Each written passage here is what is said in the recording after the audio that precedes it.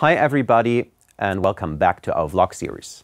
My name is Alexander Stremitzer and I'm the professor for law, economics and business at ETH Zurich. Traditional economic theory has at its core a behavioral model, a model of human behavior that describes how people would act under certain circumstances. Usually this model assumes that people love money, they hate to work, and they exhibit superhuman degrees of rationality. Now, experiment after experiment has shown that this model does not often accurately describe what humans actually do. And so the program of behavioral law and economics has been to try to improve this model of human behavior. And this has succeeded in achieving more accurate descriptions, but what is not so known is that it also leads to a lot of problems when we try to formulate policy. And there's a very deep conceptual problem, and that is that if we don't have traditional views of human preferences, it becomes very difficult to know what people actually want. And if we try to develop legal policy, or if we just try to develop institutions that serve the interest of people, and we don't want to just predict what people do, but we want to create something that's in their interest, we have to have a sound way to find out what people actually want. And it turns out that this is actually quite difficult in the framework of behavioral law and economics. Now, Daniel Markovits is the Guido Calabresi Professor of Law at Yale Law School and one of the most prominent legal theorists. And in a new paper, which he presented at ETH yesterday, he claims that behavioral law and economics leads to a de facto paternalism in which a small elite group of economic experts impose their distorted views on the rest of us. And he proposed methods or an approach how we could democratize behavioral economics.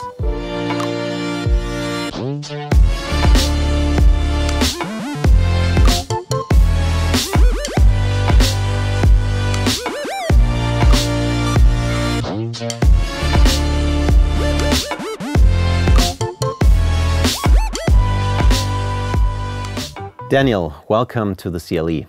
Thanks so much for having me, Alex. It's a real pleasure to be here. Could you tell us a little bit about yourself and how you became interested in this topic? Sure. I am a philosopher by training as well as an economist, really more of a philosopher. And a colleague of mine, Zach Liscow, who has written this particular paper with me, and I started talking about behavioral economics and about what we saw as a mismatch between the enormous descriptive successes of behavioral economics, the ways in which behavioral studies again and again and again show that they're better able to predict what actual people will do in actual circumstances than formal classical models could do. And on the one hand, that's a success, and on the other hand, there was sort of a mismatch between that success and the sort of naivete of the behavioralists about thinking that they could make policy based on these descriptions. Because it's one thing to describe behavior, it's another thing to say what would be a good thing in the world. And we thought you needed very different ideas in order to say what would be a good thing. And so we started thinking about, well, how did traditional economics do this? How does behavioral economics have to behave differently in order to be able to continue to make solid recommendations for policy? And what is basically your argument? What's the difference between traditional economics and behavioral law and economics? So maybe one way to think about it is this. Behavioral scientists sometimes talk about humans and econs. So econs are perfectly rational. They may want very different things, but it's a feature of being an econ that whatever you want, you'll make the choice that will maximize your getting what you want subject to the constraints that you face. So you'll make yourself as well off as you can be, and your choices will be freely yours. Humans, on the other hand, aren't like that.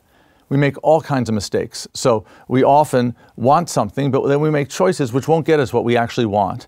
And our behavior doesn't actually maximize our well-being. We see this all the time in life, that people make what seem to us to be mistakes. In addition, we're manipulable, so that other people, advertisers, states, politicians, can transform how we behave in ways that are not in our own interests.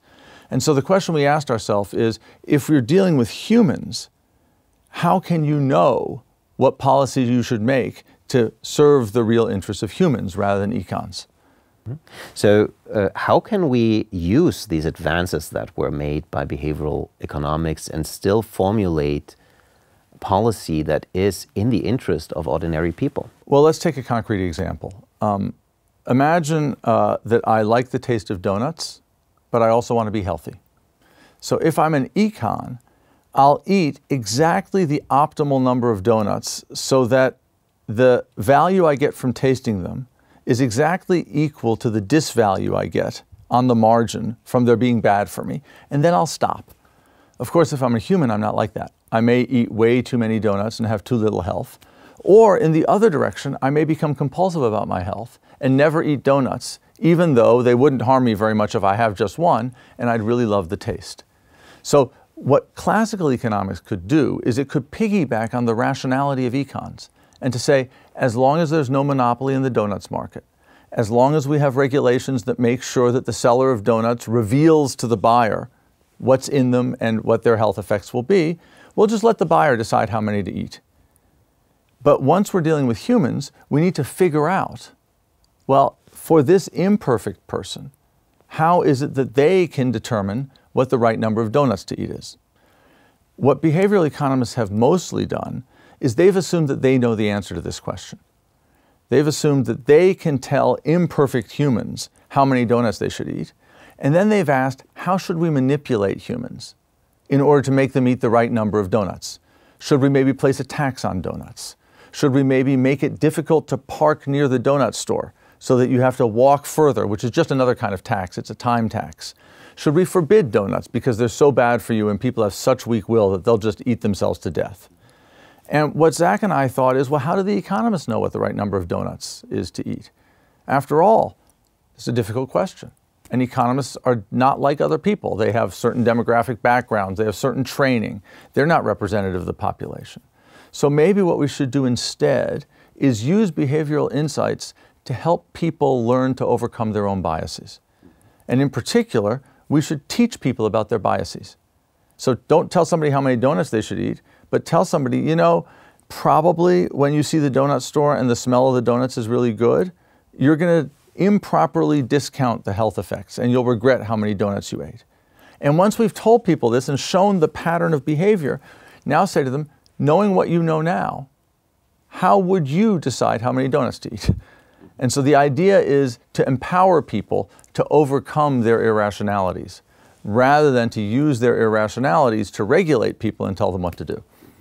But if I understand you correctly, you don't only want to teach people about their biases, you also want to elicit their true preferences.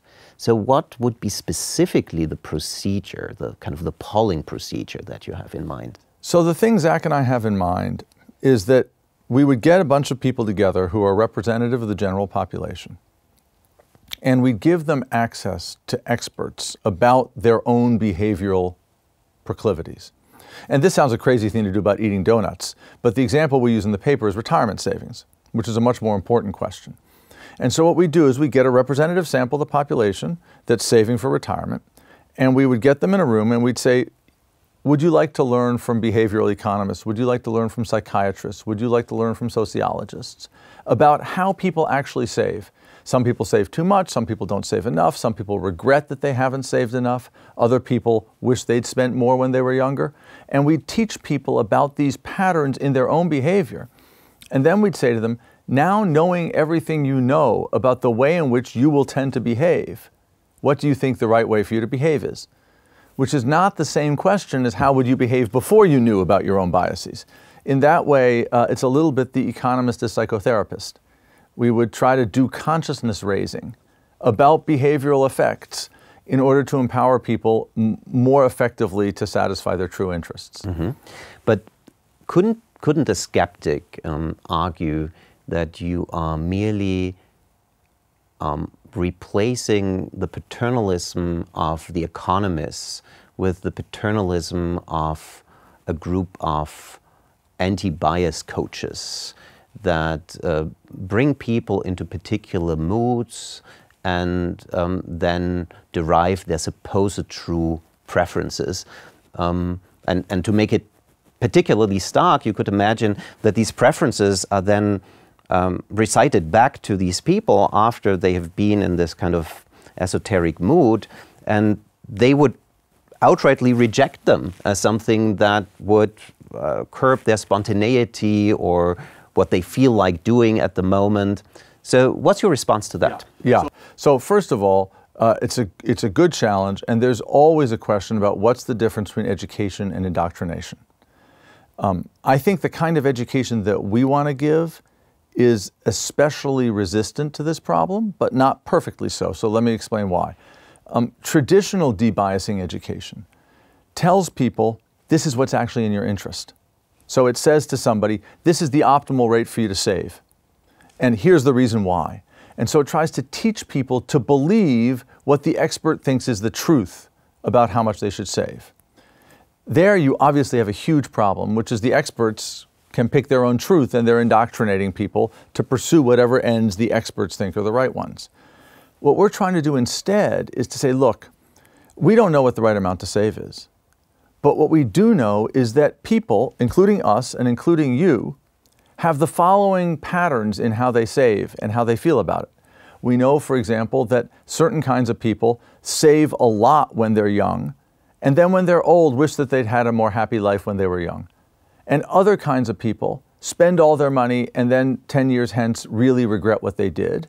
And these are the features of the people in each kind of category. And think about yourself. Which one do you fall into? What regret do you think you will have? And now, in the shadow of knowing this thing about yourself, what do you think you should do? Now, obviously, it's possible that we'll just be imposing a new set of biases by this. But notice, we're not trying to teach people the right answer. What we're trying to do is teach people how to be self-conscious and self-critical and to empower them. And that kind of empowerment education is less likely to be a form of indoctrination than traditional education is. Nothing is perfect in the world, but we think that this approach is a better one. Now, as a philosopher, you've kind of educated us in your talk about how this really is a different frame of thinking, the traditional way of thinking of kind of traditional economists being more a Kantian way of thinking, whereas what you propose is more Hegelian way of thinking. Could you maybe explain this in simple words to our viewers? So look, if I have a bias, one way to think about what a bias is a way in which my judgments or my actions reflect something peculiar and contingent about me, rather than something that is objectively true about the world. And the question is, how am I going to overcome my bias? And one way to overcome it is by purifying me of my biases, by stripping away every contingency about me, so that what's left is pure rationality. The idea is you take away, to go back to the humans versus econs, you take away all the human weaknesses and you're left with an econ. And that's roughly speaking the way in which Kant thought about objectivity and freedom. Strip away biases, and then what's left will be rationality and freedom. There's a very different way of doing it, which is to say, look, we can't do that. And we can't do that because we're all humans, not econs. And there's no place we can stand at in order to decide what to strip away. So maybe a better thing for us to do is to become self-reflective and self-conscious. And not to say, let's strip away everything that's human about us, but let me understand how I'm human and how my humanity leads me to engage in patterns of belief and behavior that maybe make me make mistakes, that maybe I won't be so pleased with, or I won't be so proud of it after the fact. And so by stepping back from myself and reflecting on my own nature, that's another way in which I can try to become debiased. But in a sense, it's a more modest way. It's a more human way the thought is we can't make ourselves perfectly rational. What we can do is make ourselves self-aware about our irrationalities. And when we know about our own irrationalities, we will slowly approach a freer and more deliberative state. Thank you very much, Daniel, for sharing these insights with us. Thank you for having me. It's been a huge pleasure to be here, to be at the seminar, and to be speaking with you now. Really grateful for the chance. Well, and thank you to our viewers. Thank you for being with us, and see you next time.